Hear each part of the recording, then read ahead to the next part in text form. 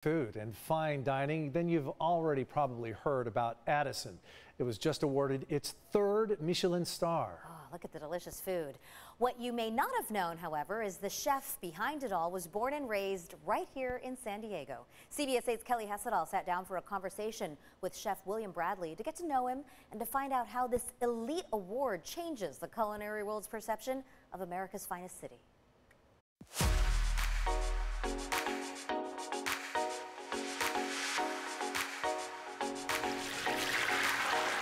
The cuisine has to be your own identity, your own style, your own signature.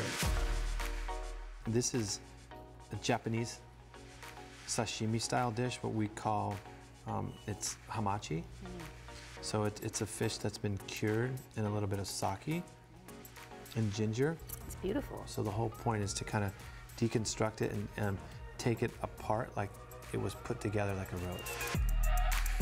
He's everything you would expect an elite chef to be: intense, precise, disciplined. There's a lot of pressure to reach the highest level. But what surprised me is he's also funny. And we age in dog years in the chef's world, right? We don't work 8-hour shifts.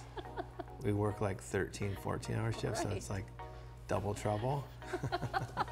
So that would make you how old at this point? Probably, yeah, I mean, physically and mentally, probably 92.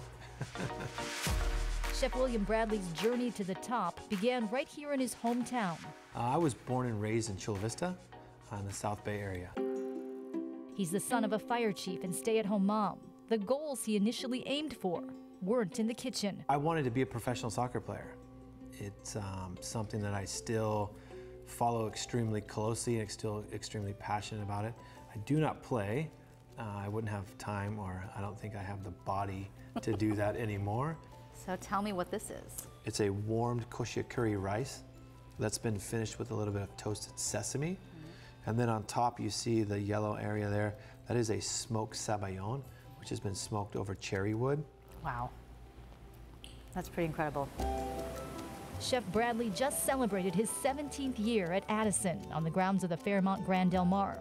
Why choose to stay in San Diego when there's probably lots of places you could have gone? Yeah, I mean, there's always been a lot of opportunity, but I always felt there was a big connection here for me in this restaurant. And then the fish is actually marinated in a little bit of shiokoji. He says the momentum kept trending upward.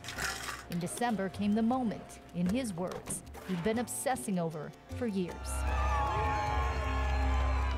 Addison was awarded its third Michelin star, making it the first Michelin 3-star restaurant in San Diego and the only one in Southern California. What was going through your mind at that moment? I've watched the video probably 100 times. Oh my gosh. It's something that I will never forget. But when he talks about his food, so this is a Japanese cold water fish known as kimedai. It's as if he's describing art.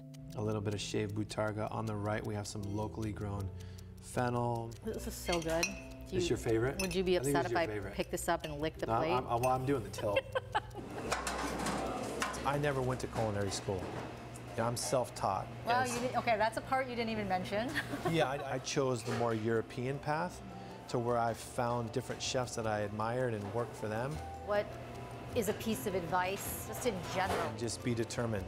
Don't ever let where you're at, where you came from, distract on reaching the top.